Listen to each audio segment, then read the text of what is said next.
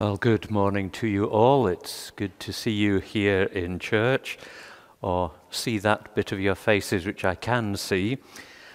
We'll be thinking about veiled faces later on in the service.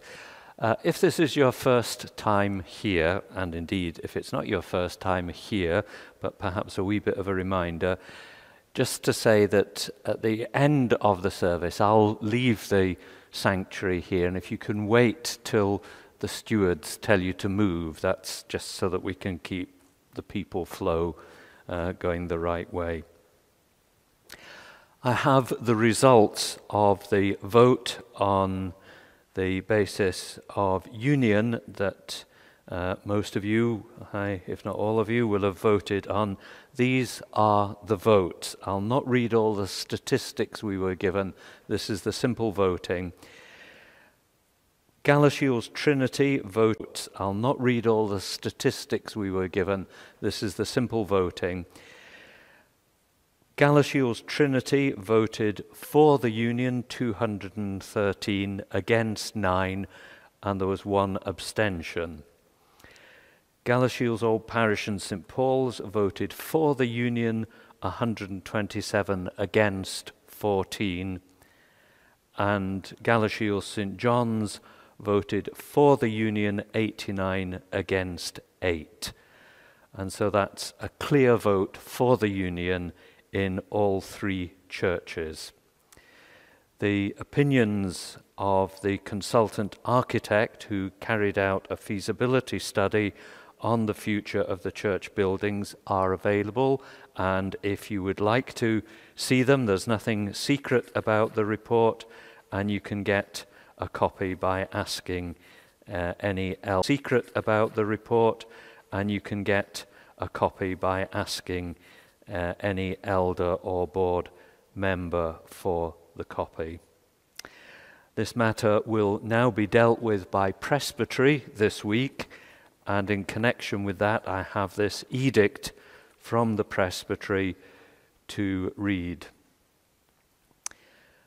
At the meeting of presbytery on Tuesday the 4th of May 2021 at 7 p.m. by Zoom, the Presbytery Planning Implementation Committee will report on the outcome of the vote of the congregations of Galashiels Old and St Paul's, Galashiels St John's and Galashiels Trinity on the proposed basis of union of these congregations. Should the congregations vote in favour of the basis of union, which you have, presbytery will be invited to give its approval of the basis of union, in any event, or to implement another course of action. An appeal against the decision of presbytery can only be raised during the presbytery meeting by a kirk session or members of the presbytery, and only on certain procedural grounds. The 3 congregations are hereby cited to attend the above meeting of presbytery for their own interest. This means that any member of the congregations may attend the meeting of presbytery and may speak but not vote on the presbytery's consideration of the basis of union. If you would like to attend, the Zoom invitation link can be obtained from the interim moderator. David's here.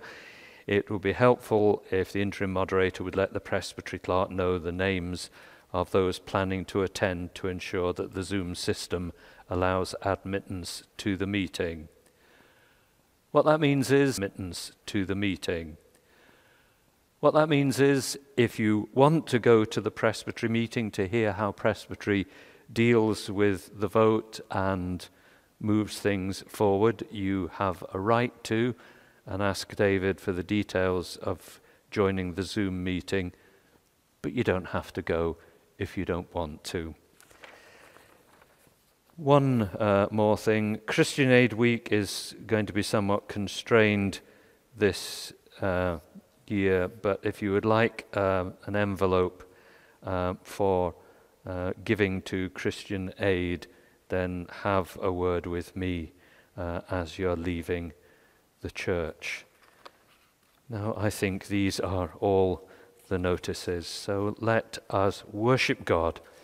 We begin with a very spirited singing of Psalm, the worship, Psalm 98 to the tune Lingham.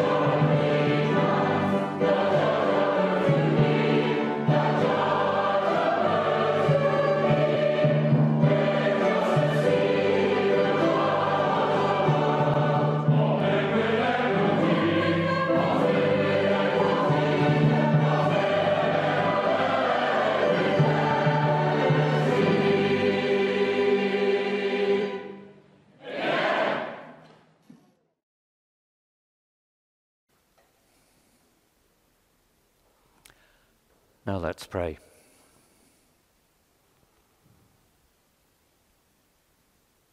Holy God, we bow in your presence and we rejoice simply because we can be here and join together and offer to you our praise. We long for that day when not only may we open our lips in praise here, but when face to face we will see you and offer to you all our thanksgiving and adoration for all that you are and for all that you have done for us. You are a great God and a gracious God. You are a tender God and a merciful God. You are a powerful God. You are a wise God.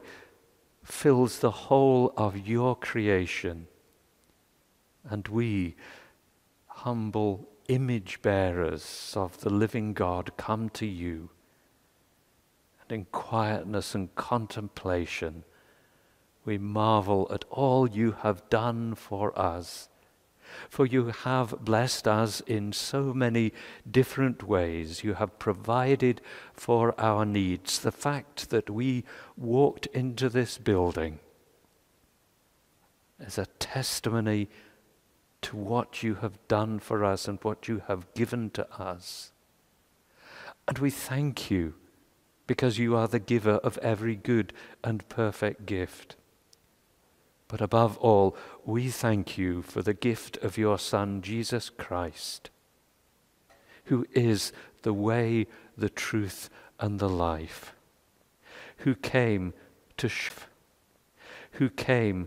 show us how we might live in a way that pleases you, who has revealed to us the truth about what the world is, how it exists, why we are here, who is the life that we may have through faith in him, a life that outlives death itself, because he has vanquished even death by his death on the cross, and given us a new and living hope by his resurrection. We pray that by your Holy Spirit you would come to us now and you would speak to us in your word. And as you speak, give us ears to hear and wills that respond, that our lives might shine something of your glory for Jesus' sake. Amen. Now our first reading is from the book of Exodus, chapter 34. And we have to wear face masks. This is about someone in the Bible who had to wear a face mask. But it was for a different reason from the reason we've got. So look at the Bible as we go through it. Pay attention, because I'm going to ask you a question at the end of the reading. Okay? So, you weren't expecting that. Right. Exodus chapter 34 at verse 1. I will write on them the words that were on the first tablets which you broke. Be ready in the morning and then come up on Mount Sinai. Present yourself to me on the top of the mountain. No one is to come with you or to be seen anywhere on the mountain. Not even the flocks and herds may graze in front of the mountain. So Moses chiseled out 2 stone tablets like the first ones and went up Mount Sinai early in the morning as the Lord had commanded him. And he carried the 2 stone tablets in his hands. And then moving forward to verse 27. Then the Lord said to Moses, write down these words, for in accordance with these words I have made a covenant with you and with Israel. Moses was there with the Lord 40 days and 40 nights. Moses was there with the Lord 40 days and 40 nights without eating bread or drinking water. And he wrote on the tablets the words of the covenant, the 10 commandments. When Moses came down from the mountains, from Mount Sinai, with the 2 tablets of the covenant law in his hands, he was not aware that his face was radiant, because he had spoken with the Lord. When Aaron and all the Israelites saw Moses, his face was radiant, and they were afraid to come near him. But Moses called to them. So Aaron and all the leaders of the community came back to him and spoke to them. Afterwards all the Israelites came near him and he gave them all the commands the Lord had given him on Mount Sinai. When Moses finished speaking to them, he put a veil over his face. But whenever he entered the Lord's presence to speak with him, he removed the veil until he came out. And when he came out and told the Israelites that what he had been commanded, they saw that his face was radiant. Then Moses would put the veil back over his face until he went in to speak with the Lord. Amen. So why did Moses wear face covering?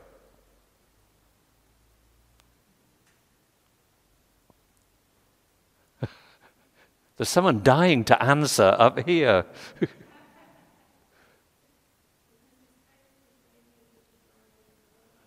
That's right, because his face was shining because he'd been so close to God. You know, in this life, we can't get near to God because we're so different from God. But Moses, they were really frightened by what they saw. And so when Moses had been speaking with the Lord, he would put a mask on his face. And the only time he took it off was when he went back to speak to the Lord again. Now that didn't happen forever with Moses. But when he had this very close meeting with God, it shone on his face. And those who live very close to God, well, it shines on their face sometimes too. And the New Testament tells us that one day, all of us who put our faith in Jesus Christ will be like Moses without the veil on the face, without the face covering, and we will shine the glory of God.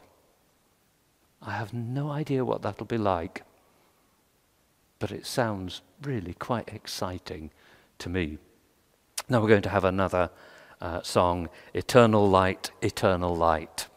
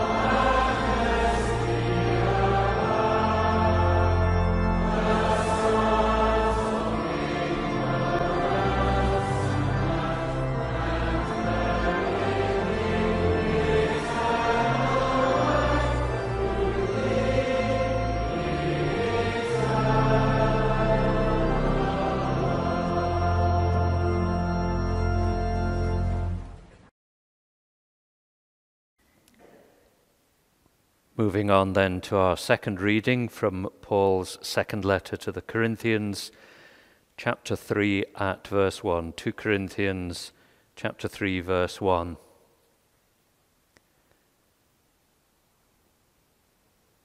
Are we beginning to commend ourselves again? Or do we need, like some people, letters of recommendation to you or from you? You yourselves are our letter, written on our hearts, known and read by everyone. You show that you are a letter from Christ, the result of our ministry, written not with ink, but with the Spirit of the living God, not on tablets of stone, but on tablets of human hearts.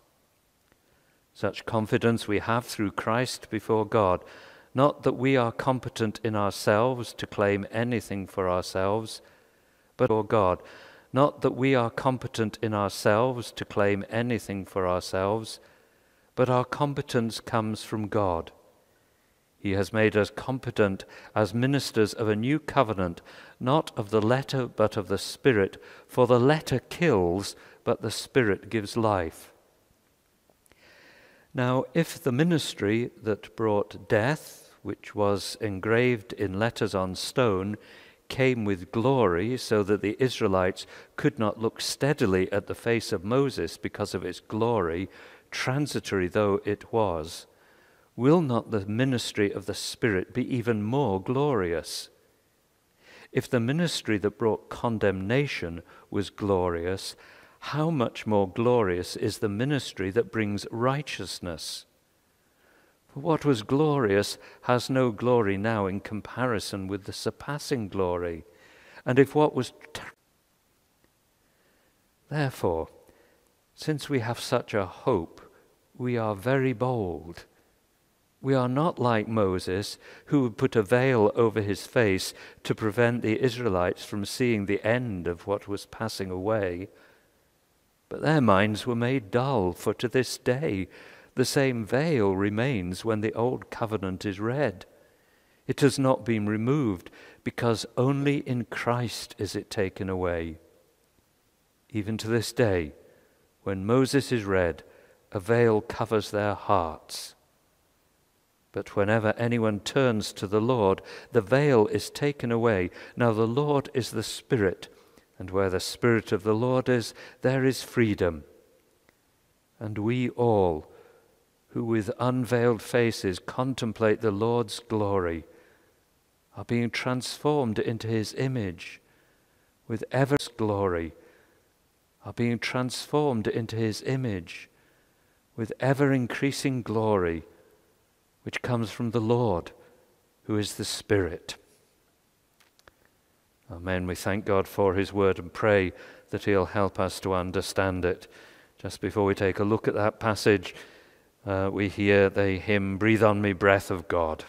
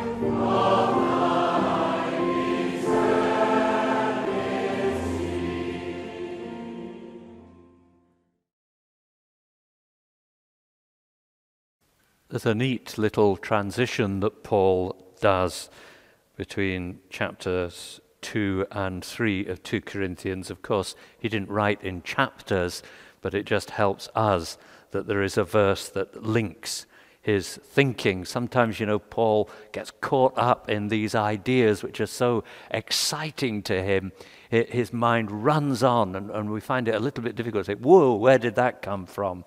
So here's the little link. It's in the last verse of chapter 2. Unlike so many, we do not peddle the word of God for profit. On the contrary, in Christ we speak before God with sincerity as those sent from God. When you get conflicts in church, they often revolve around who the boss is, who's got the authority, who's going to set those sent from God. When you get conflicts in church, they often revolve around who the boss is, who's got the authority, who's going to set the agenda, who's going to make the decisions about what happens. And that's where disgruntlement so often finds, because people are arguing about who the boss is. And Paul, as I said last week, was having to put up with these people he calls the super apostles, the people who thought they were so much better than him, much flashier individuals, regarded themselves as very powerful ministers of something or other, and who were leading the Corinthians astray. And the issue for that, right, has Paul got to tell you what to do? You don't have to listen to Paul. Why don't you listen to us instead? And they would say that they had an authority, and they would often say, people have given us letters. Now, if you think back to when we worked through Acts, you'll remember that before Paul was converted to Christ, he went to Jerusalem to get letters of authority to persecute the church. And we see in Corinth this was still going on. These super apostles, whoever they were going to get letters of authority. And they said, Paul's not got any letters of authority. Paul's had nothing to do with the authorities since he became a Christian. And so Paul begins chapter 3 by asking two questions. Are we beginning to commend ourselves again? Do we need letters of recommendation to you or from you? And the way he puts these questions in the language he wrote in, they expect the answer no. And the reason he expects the answer is no is he doesn't need a letter of authority from anyone. He knew deep within his heart that his authority had come from God when Jesus, risen from the dead, revealed himself to Paul. But, he says, I do have a letter, and this is his letter, verse 2, you yourselves are our letter, written on our hearts, known and read by everyone. You show that you are a letter from Christ, the result of our ministry, written not with ink, but with the Spirit of the living God, not on tablets of stone, but on tablets of human hearts. And Paul does this thing to explain this a bit more, that he loves to. He loves setting up contrasts. And he says, here's the legalist's view of the world. The legalist has got to have a letter of authority. The legalist has got to show that someone somewhere who someone thinks is important has given this person a certificate which says that they can now go and do something. And it's all to do with this authority. And that's the legalist's view of the world. Its view of the world. And their view of authority is something heavy, chiseled out of stone, like the Ten Commandments themselves. And Paul says, here's the contrast. Here is the Christian life, the life in the Spirit, when the Spirit of God himself comes and he writes the gospel on human hearts. That's an old image. It's the fulfillment of what the prophet said, for example, Jeremiah. This is the covenant I will make with the people of Israel after that time, declares the Lord. I will put my law in their minds and write it on their hearts. I will be their God and they will be my people. Jeremiah 31:33. Do you want evidence of my authority, Paul says. Well, here it is. Look at the church in Corinth. And if you want a detailed look, you can go back later on and have a look at 1 Corinthians chapter 6. Now look at the people who make up this Corinthian church. There are people sitting in church who had been thieves. There were people who had been so greedy for gain. There were people who are sexually immoral in so many different ways. There were people who had peddled all sorts of false religions. They'd been caught up in all the temple worship. They'd made money out of that. There were people who had set up elaborate scams and robbed people like that. Scams and robbed people like that. In fact, as you look at the church in Corinth and you see the people there, you Corinthians will recognize that there are people there who practiced every sort of unrighteousness. And if you looked at them in a spirit of judgment, you would say, here are people who did not deserve ever to get within 1,000,000 miles of heaven. Such was their lifestyle. And how does Paul go on? Does he say that he went there and said, now you folk, you really need to keep the law of God more. And you men, we want you to join the men's group. And women, stop doing what you're doing. There's a knitting circle opening on Tuesday afternoons. You can go. He said nothing of the sort. He says, 1 Corinthians 6:11, you were washed, you were sanctified, you were justified in the name of the Lord Jesus Christ and by the Spirit of our God.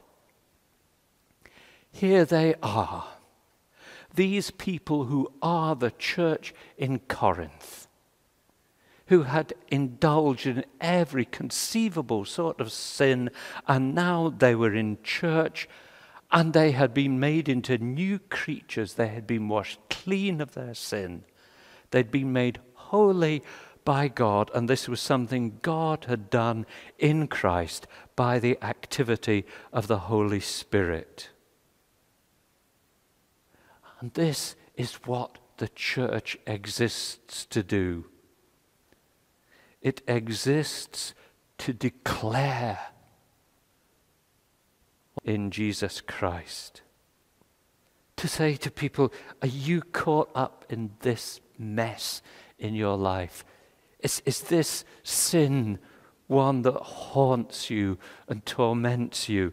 Is this temptation always before you and you feel so powerless against it? The church doesn't go, here's a whole load of rules and you'll be all right if you keep these rules. It says, here is Jesus Christ. And he paid the penalty of that sin.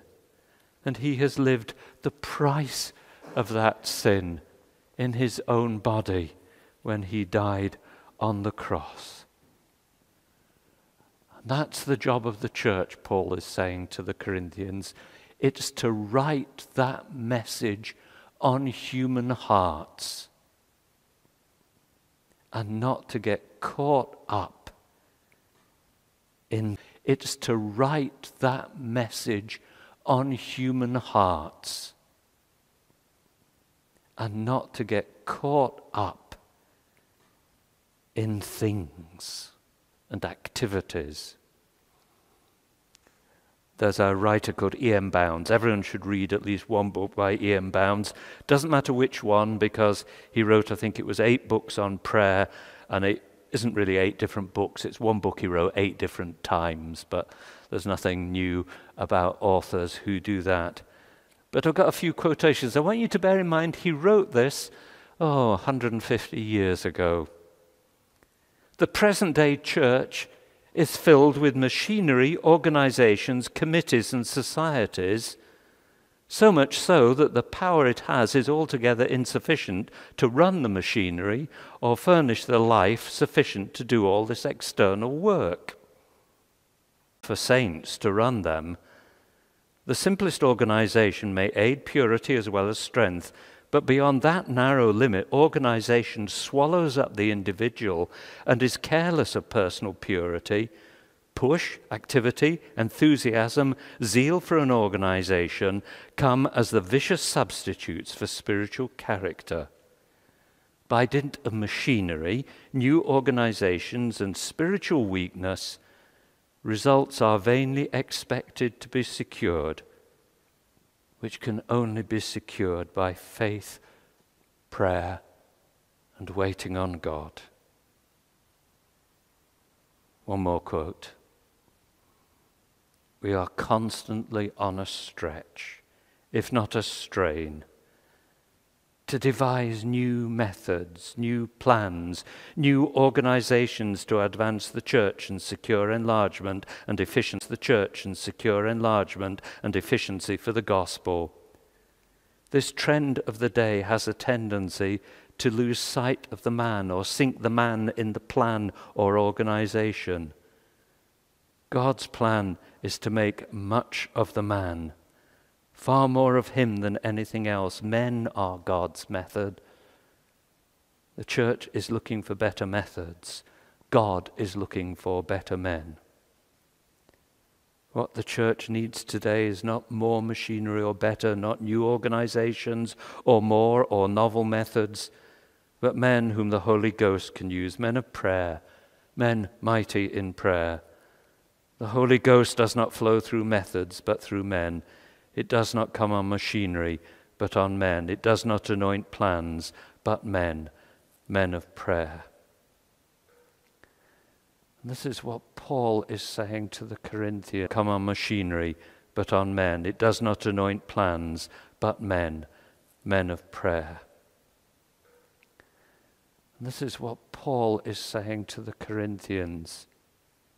For him, ministry is not about fame or importance, which his enemies were looking for, nor is it about glorifying himself as the servant of God.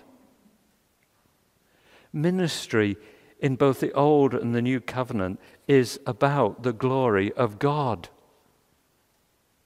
And he says, in setting up this contrast between the Old Covenant and the New Covenant, between Moses and the Christian ministry. Now, if the ministry that brought death, which was engraved on letters and stone, came with glory, so that the Israelites could not look steadily on the face of Moses because of its glory, transitory though it was.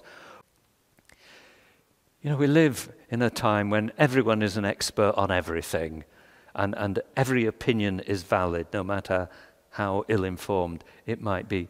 So the idea that God should actually choose certain human endeavors to reflect his glory sounds just to the modern ear so elitist. It sounds so exclusive. But you see, Paul is not setting out an opinion he's got. He's looking at the history of God's dealing with people. And he thinks of the ministry of Moses and the ministry of the other apostles and himself. And he says, the giving of the law was never something that would save people, but it was still surrounded by the glory of God himself.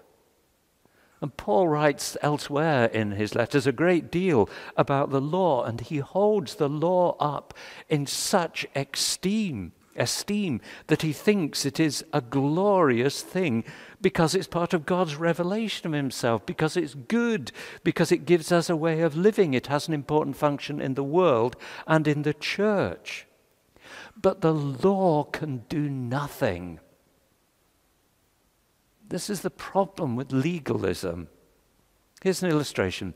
You're driving along, or you're riding on a bus, and you look out of the front, and coming up by the side of the road is a big red disc like this with a white bar across the middle.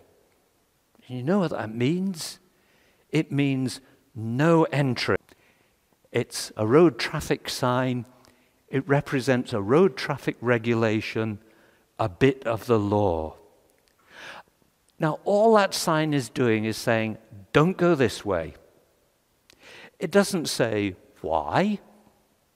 It doesn't say what'll happen if you do. It just says, you're heading the wrong way. Don't go this way. Now, it might be that you're about to go the wrong way down a one-way street, or that at the end of the road there's a huge reservoir and you could drive your car into it. Or it might be that it's actually private property and you've got no right to be on that road. The law doesn't justify itself, it just is. No entry. Don't go this way. But suppose you've got one of these clever drivers who knows that this is a shortcut. And so they ignore the sign and they head down the road and crash. There's a shortcut. And so they ignore the sign and they head down the road and crash. There's a wall they hadn't seen. And so much for thinking you know better than the law. And here's how that story goes on. From this point on, that sign is useless. The sign is not going to scrape your car off the wall. The sign is not going to dial 999 and get help for you. The sign won't get you out of the car. It was a good sign. It was a helpful sign. Your life would have been better if you'd taken note of the sign. But now it's powerless to help. And the law is good. And the law is good. And the law is helpful. But if you look to the law to save you, well, this was the problem for the Jews, and Paul goes on in verse 14, their minds were made dull, for to this day the same veil remains when the old covenant is read. It has not been removed. Even to this day when Moses is read, a veil covers their hearts. If you go back to what we call the Old Testament and you read it, it only takes you so far. And it may be that you've tried to read the Bible and it just seems so opaque to you, so difficult. What is it saying? It's like trying to read it. So how do we get rid of the veil? And Paul says it's not been removed for those who are relying on the law, because only in Christ is it taken away. And a bit further on, verse 16, but whenever anyone turns to the Lord, the veil is taken away. And he says this is the big difference between the old covenant and the new covenant. They both show the glory of God. But the old covenant only takes you so far. And now in Jesus Christ, who is the Lord, the Holy Spirit, who is also the Lord, will come And he opens our eyes to see the glory of God. And he opens our hearts to receive the good news in our hearts. And he opens our eyes to see the glory of God. And he opens our hearts to receive the good news in our hearts. And so Paul sums up this work by saying, "And we all, who with unveiled faces contemplate the Lord's glory, are being transformed into his image with ever-increasing glory, which comes from the Lord, who is the Spirit."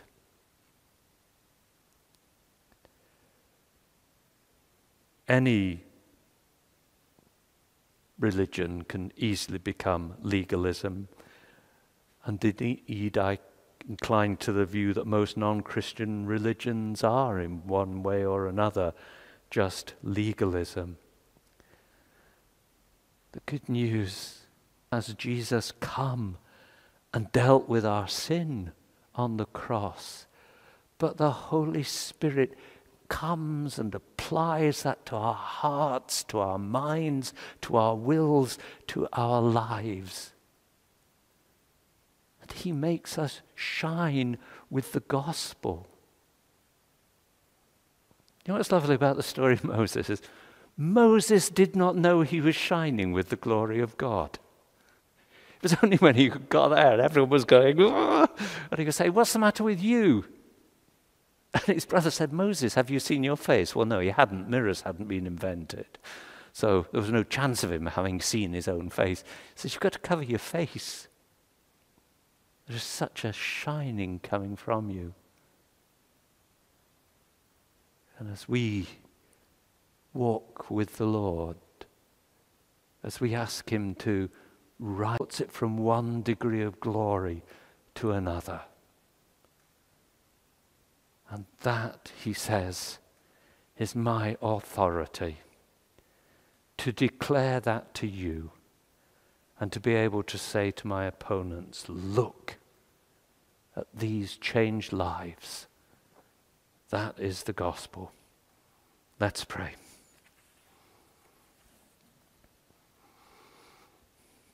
Lord, we bow in your presence and marvel at that grace that should have chosen to come to people in all our brokenness and our disobedience and our waywardness, and not only to reveal your way in the law, but to write your way in our hearts by the ministry of the Holy Spirit.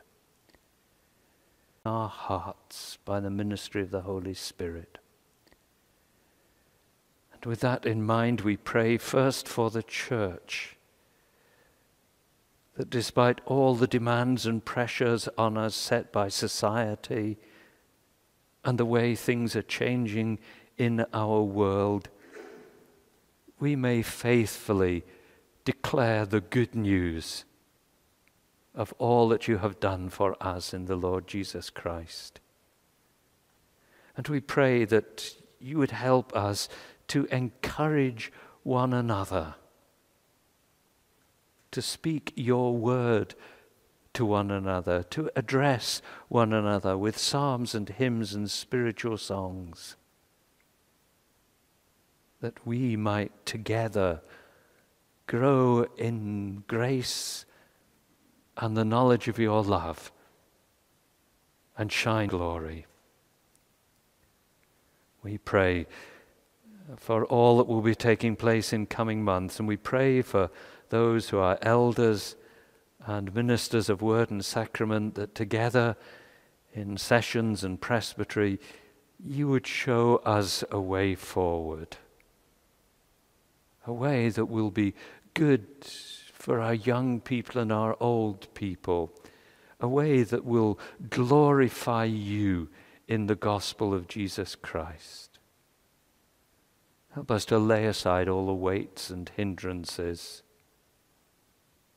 and fix our eyes on Jesus, the author and finisher of our faith. Heavenly Father, you have put us into a family of people bound together by your love for us in Jesus Christ. In the quiet, we hold each other up to you now. We are grateful that you know us all. You know the different hurts and concerns we have, the anxieties and regrets, the fears and the delights. And we ask that you would bind us together as a family, healing those who are broken in body or mind, giving light where there is only dimness at the moment, so that we, with unveiled faces, will one day shine with the glory of our Lord Jesus Christ. We ask this in his name. Amen. Our closing hymn, How Shall I Sing That Majesty? And at the end of the hymn, I'll say the benediction.